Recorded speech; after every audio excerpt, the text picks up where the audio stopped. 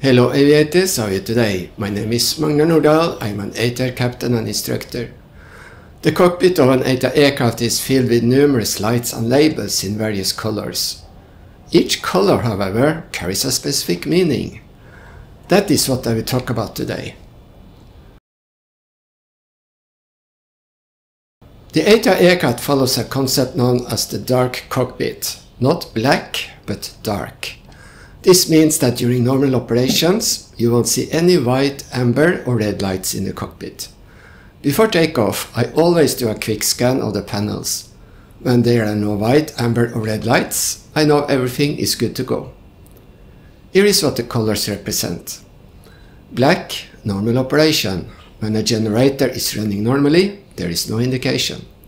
White, the system is turned off. For instance, after shutting down the engines and before leaving the aircraft, we switch off certain systems like the fuel pumps and the windshield heating. Blue, the system is manually turned on. For example, this applies to anti-icing systems, which are used only when flying in icing conditions, or when using hydraulic crossfeed. In earlier ATR variants, this light was white, as ATR initially considered white to indicate a non-normal operation. However, they later decided that blue was a more logical choice for this indication. Green, the system is selected on and operating automatically.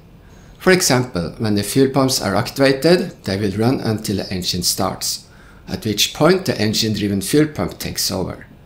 The electric pump will continue running for 30 more seconds before shutting off. It will restart automatically if the fuel pressure drops below 5 psi, if fuel crossfeed is activated, or if the fuel quantity in the associated tanks falls below 160 kilos. The fuel panel displays 3 green bars indicating the status of the low pressure fuel valve and crossfeed valve. Additionally, the indicators for the spoilers are green, as their operation is linked to the position of the corresponding aileron and requires hydraulic pressure. In earlier ATR variants, these lights are blue. Amber, the system is selected on but is not operative. We often see amber lights before the engines are started, such as those for the generators and their associated systems. As we start the engines, the amber lights gradually disappear one by one until they are all gone. When a system fails, the alert system is activated, triggering a signal chime, a flashing amber master caution light, a message on the alert window, and a local fault light. The flashing light is cleared by pressing it, after which the checklist is followed.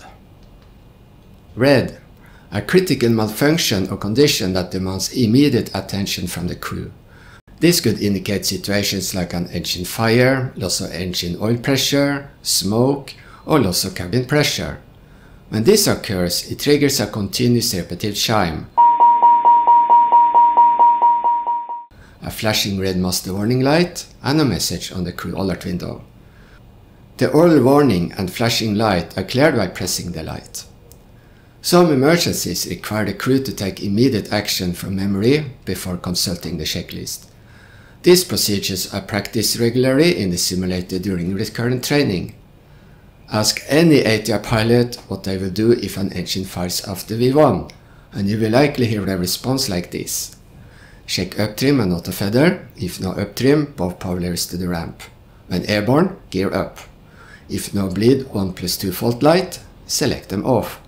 At acceleration altitude, select alt mode. At VFTO, find the takeoff speed. Set power levers in the notch. Select MCT, and if normal conditions, flap 0. Check the speed target is VFTO. If icing conditions, maintain flaps 15 and VFTO for flaps 15. Select IAS mode, affected power lever to flight idle, affected condition lever to feather, then fuel shut off.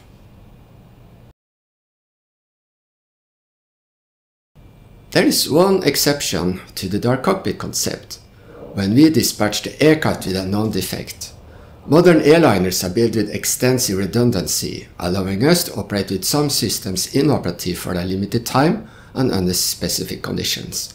For instance, if an ice protection system is not working, we cannot fly in icing conditions. These conditions are outlined in a manual called the Minimum Equipment List, MEL. As a result, we may take off with a white or amber light in the cockpit, but that is briefed. I have made a video about the Minimum Equipment List, and you can find the link in the description below. And that's all for today. If you enjoyed this video, you know what to do. A special thanks to my channel members for their support. They get early access to videos 2 days before everyone else and without advertisements. Members also enjoy exclusive perks like access to live streams, a private WhatsApp group, and Zoom chats. Thank you for watching, have a wonderful day, and happy landing!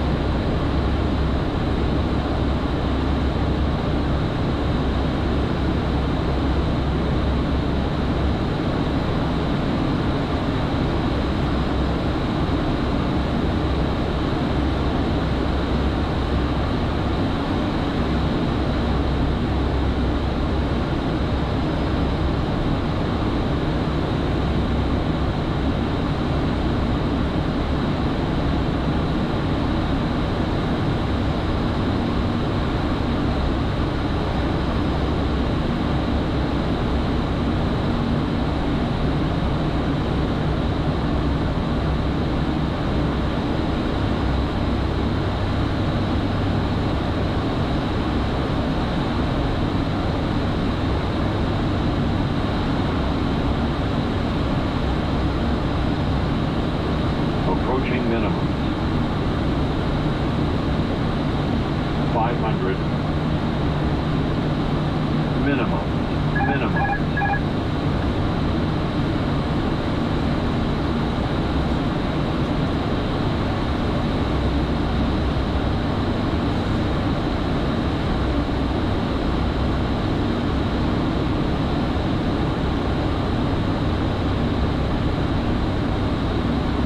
200.